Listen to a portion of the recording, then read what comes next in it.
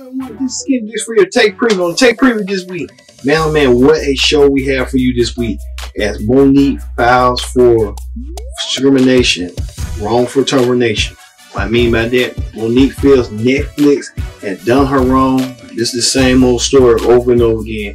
Where Monique feels like she is owed something from Netflix for what they done. You know, unequal pay, unfair treatment. We'll get to that. Plus, Kanye West visits Joel Osteen's church and proclaims himself the greatest artist that God ever created. Well,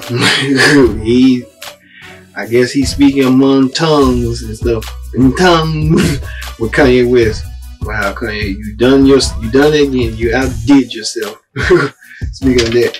And also, the political rundown. As Colin Kaepernick returns, he's trying to get an NFL workout.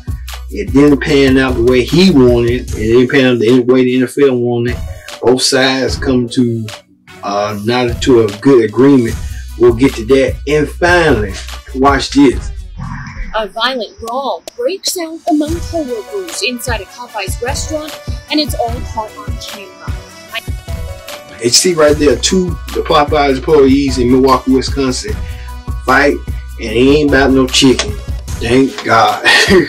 It's more than chicken, but we'll get to that as all new tape comes your way this Thursday here on Connect. See you later.